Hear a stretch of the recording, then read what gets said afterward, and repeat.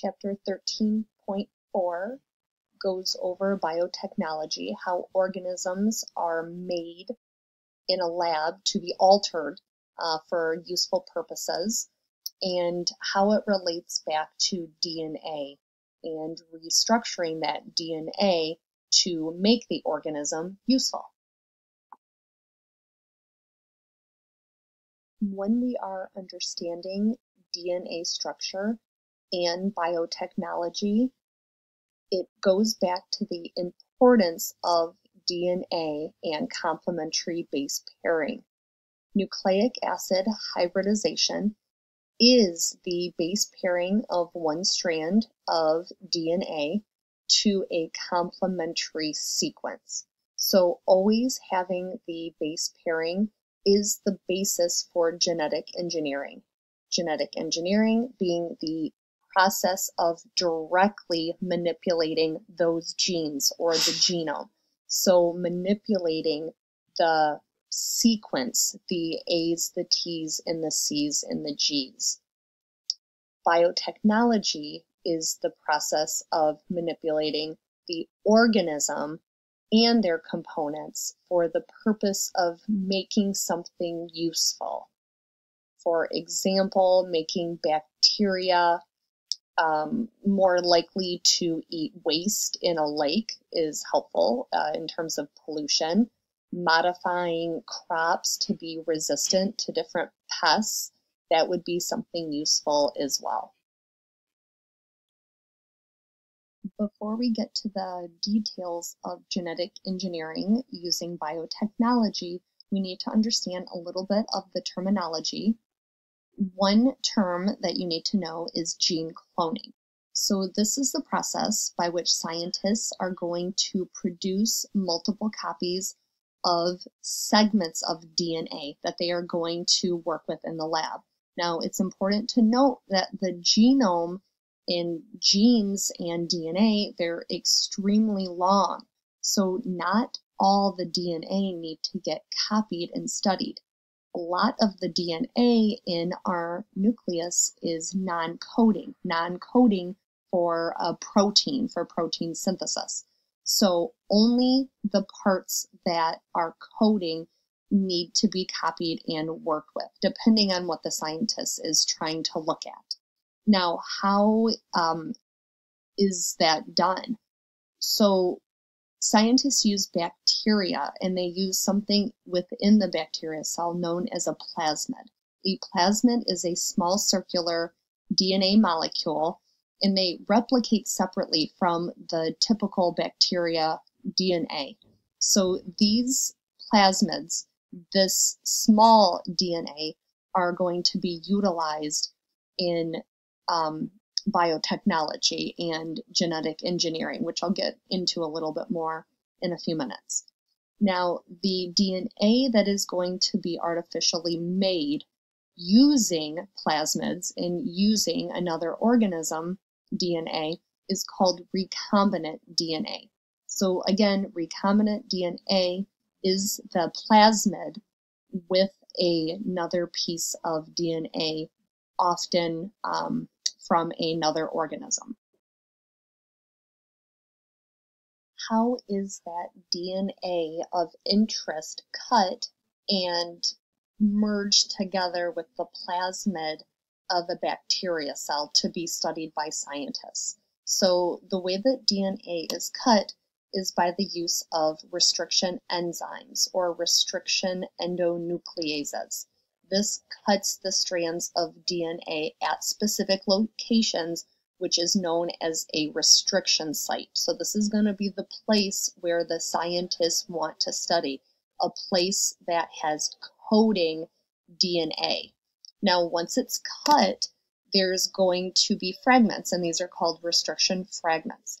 And they have one kind of loose single-stranded end, and I'll show you in a picture in one of the upcoming slides what exactly that looks like, but it's known as having a sticky end, kind of like a tail a little bit.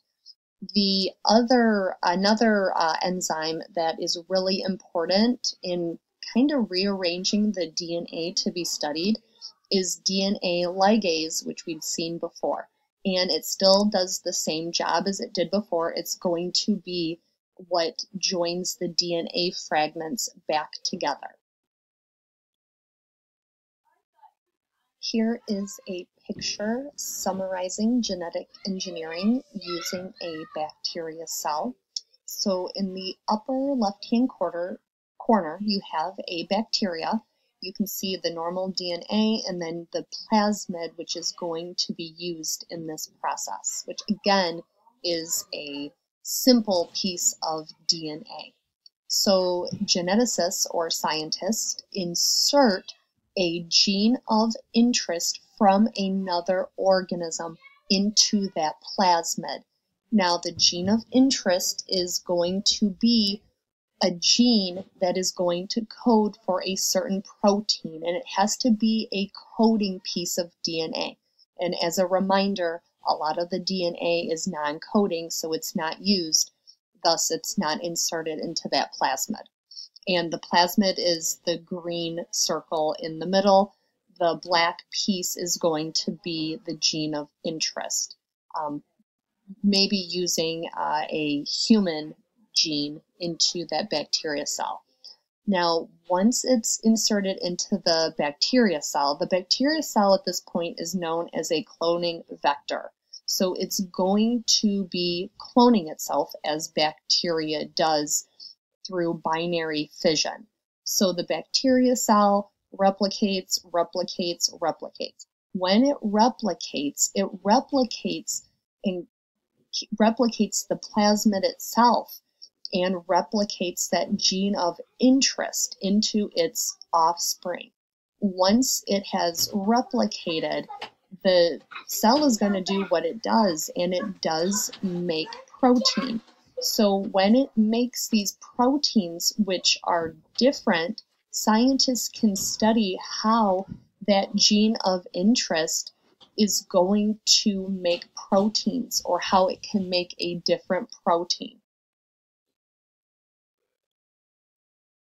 This is a closer look at how recombinant DNA is made through genetic engineering. So up at the top, we have the plasmid with the gene of interest from another organism inserted into it. The place where the interest is known as the restriction site. And it's going to be on the 5' to 3' end that we're going to be looking at. So restriction enzymes are added to that plasmid and the restriction site and where, again, the gene of interest is. So it is cut, and now you can see I inserted a red arrow. You can see from the 5' to the 3', because that's the piece that we're going to be looking at, you can see kind of a tail known as the sticky end. So that's where we're going to be studying, or where geneticists are studying. The DNA is going to seek out another DNA fragment. The base pairing has to take place. And then when it's all settled, basically, and put back together with DNA ligase, we can then study how that recombinant DNA is going to have transcription, translation, and ultimately what type of protein is it going to produce? Is it going to be beneficial for the organism? Is it going to harm the organism? Or is it going to be lethal altogether? So it's a little bit of a mystery, and kind of figuring out what pieces of gene are coding, what restriction enzymes need to be used, because every restriction enzyme cuts in different spots, and just studying it to see the outcome and how can it be, or how can it serve a purpose for the organism or for other organisms. Here are a few examples of how genetic engineering can be useful in different organisms. So I think I already mentioned 2 of these, but is there a gene for pest resistance? that can be inserted into plants for different crops? Is there a gene that can be inserted into different type of bacteria that are able to synthesize the toxic waste or pollution in water? Is there another gene that can produce more protein to prevent blood clots in patients who have compromised hearts, for whether it's from a heart attack, in dealing with strokes? Having a protein to dissolve those clots can be very helpful and life-saving in people.